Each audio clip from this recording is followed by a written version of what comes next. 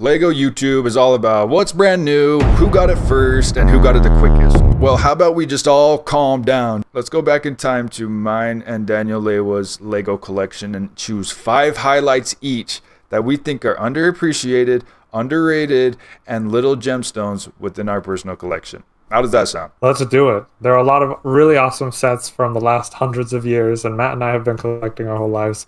Here's some really cool ones, starting with the Ninjago Diesel Knot from 2018. This is a fantastic set. Ninjago did something kind of crazy with their Hunted Wave by introducing all of these very punk metal villains. Very cool. And this set is my favorite of all of them, having the Baron, younger Wu, spoiler alert. But the best thing about this is that it is packed full of features, from cages to cranes to all sorts of different weapons launchers and stuff. This just, for me, encapsulates something that is maybe not the flashiest of things, but to me is very cool and special. And this is what we need more from Ninjago. I get it, we've been in Dragon's Rising, and I get it, it's been the Imperium, and it's been the Wolf Shadow Mask Dojo, but can't we go back to these unique villains that were literally steampunk or jungle themed, or you know what I'm saying? Like, come on. That's Daniel Lewa's first one. Let's go to my first sleeper pick, General Magmar's Siege Machine of Doom. This is way too far ahead of its time. Just kidding. I don't really know if it's far ahead of its time, but the feature on this Nexo Knight set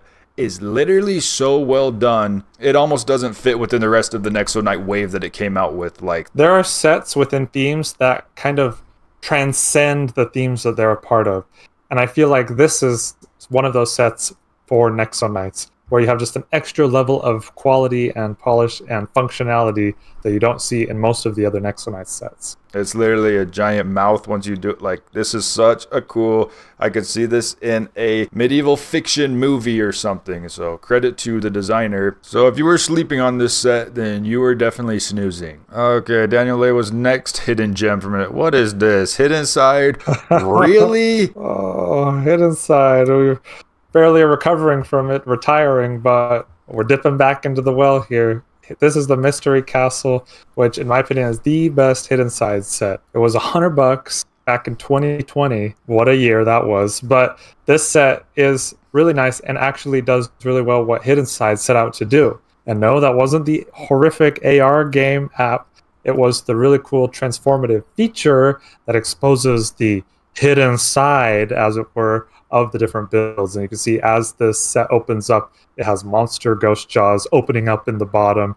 You have beautiful stained glass windows having a deeper lore to it all. And just the whole layout and color scheme and shaping is something we really haven't seen before in Lego, and is definitely appropriately spooky.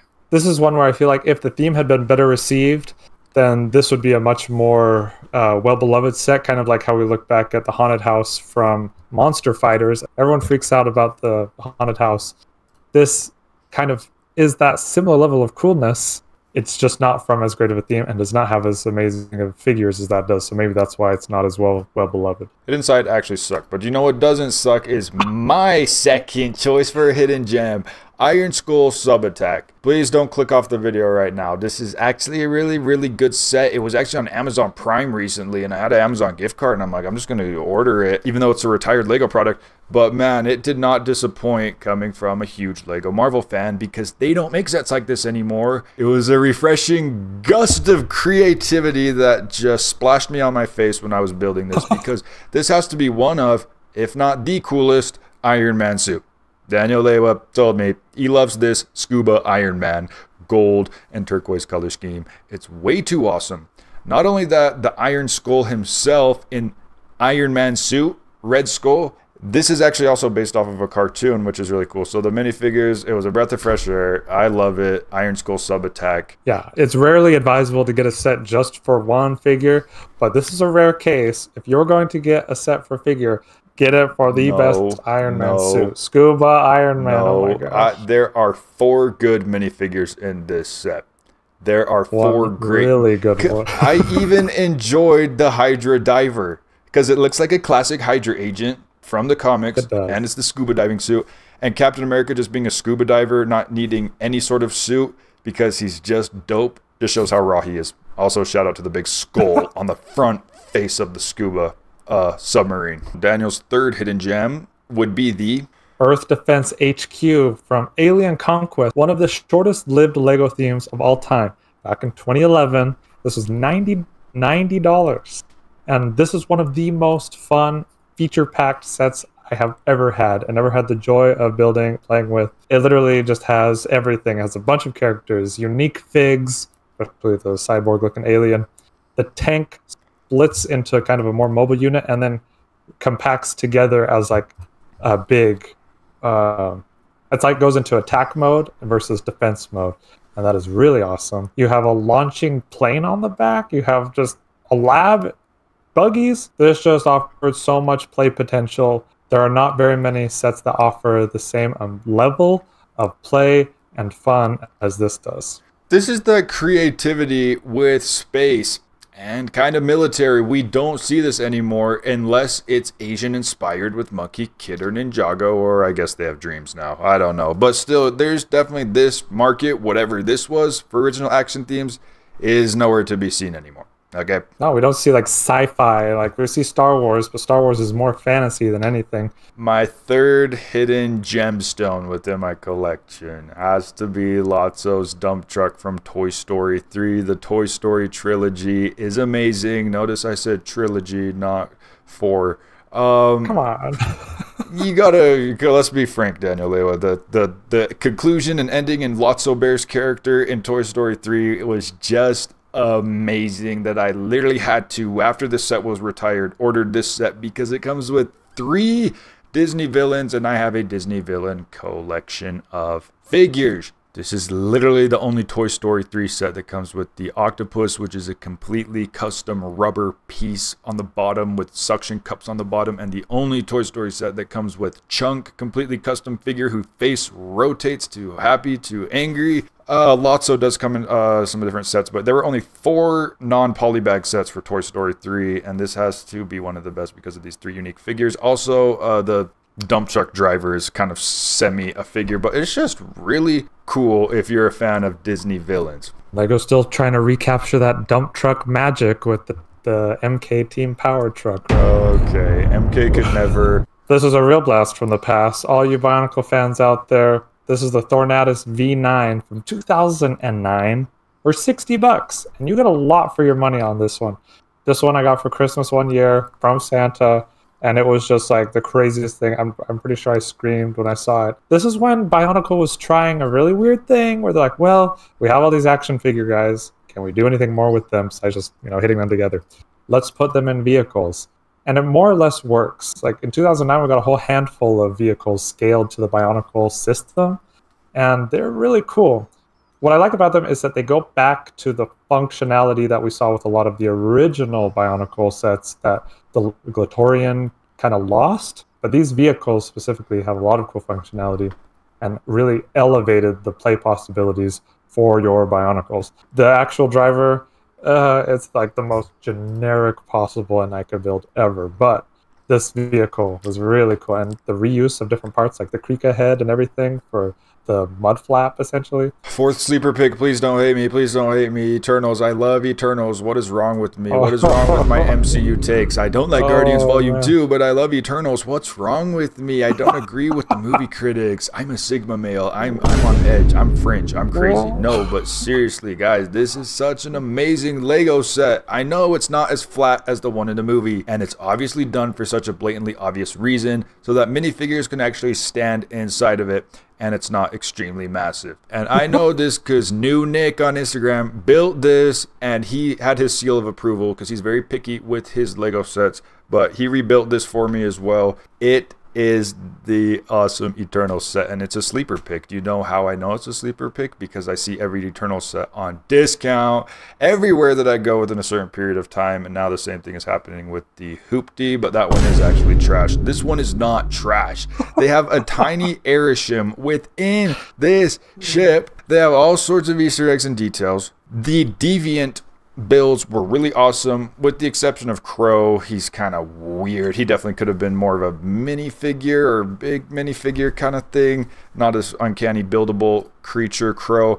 But the rest of the Deviants are super uniquely built. The Domo is a really solid build and so satisfying to complete. The perfect thick Dorito triangle from space sent straight from Airshim. W set. I want to rebuild it immediately. And can you imagine if Eternals had actually like taken off as a series or like a movie? Because the sets are pretty awesome. For Marvel sets, they're really good. There's definitely a sleeper, unfortunately. All right, Daniel's 5th sleeper pick will be... Okay, this is a weird one. This is Pigsies and Noodle Tank from Monkey Kid 2021. So the second year of Monkey Kid. First year established that Pigsy has his noodle tank. No, first year established that Pigsy had his noodle truck and all the kind of whimsy that came along with that. And this leveled up the ante so much. So this is a literal tank made out of a literal ramen bowl. It's like a ramen bowl restaurant, which is already kind of a fun, quirky idea. But stick that on top of a tank with treads and like a rake. It's so bizarre. It's hard not to like. But unfortunately, I think it's also slept on. MK in general is a very slept on theme because of how inaccessible it is to North American audiences. We would never see something like this in any other theme. Guys, stop sleeping on Monkey Kid. And everyone was sleeping on it so much that they're literally canceling the theme. They're canceling the theme. No more Monkey Kid. No. They're canceling the theme. No, but seriously, this is actually a really good set. But I'll go ahead and conclude with my last hidden gem. These were in no particular order of which one's the most hidden and which one isn't, but Amy's Animal Rescue Island. I purchased 4 Amy and Tails minifigures. Didn't really buy it for the build, but I was left very pleased and very astounded that I enjoyed this little playset so much. Just looking at it, it literally looks like Sonic, the way that the tree geometry is configured, the way that the checkers are configured.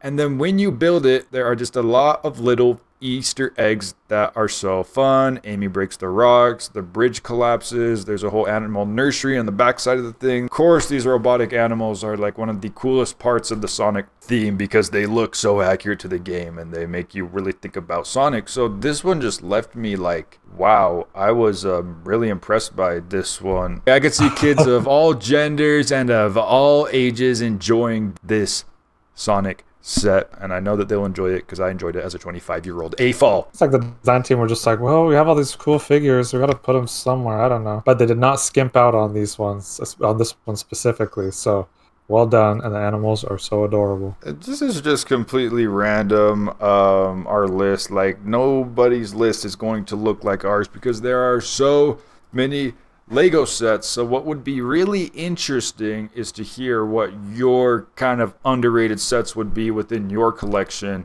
that kind of shine to the top that you didn't think were, or you know, that people really slept on initially. And I don't know, maybe leave it within the comment section. I don't know if you want. No, honestly, we love seeing like what other people are interested in, and especially the more niche stuff. All the AFOLs get the modulars and all of the AFOLs get the whatever Star Wars, and that's all cool, fine and good, but it's really fun also to see what is the other kind of cool, interesting, quirky stuff that you may have, that you may cherish, that you think did not get the love that it may have deserved in your opinion. So let us know. Just want to give a spectacular shout out to our spectacular channel members, which would be the spectacular Richie J Rage, Oliver J the Ginger Lender, I'm Lidme, Dr. Dan PhD, and MC Goat, the goats Rage. of all time. I really want to hear from each of you which is your most underrated or just your favorite Lego set overall. Let's just hear it. And without further ado, Daniel Lewa, take us on out. If you are a real one and made it this far in the video, please comment another very underrated Pokemon, Tatsugiri.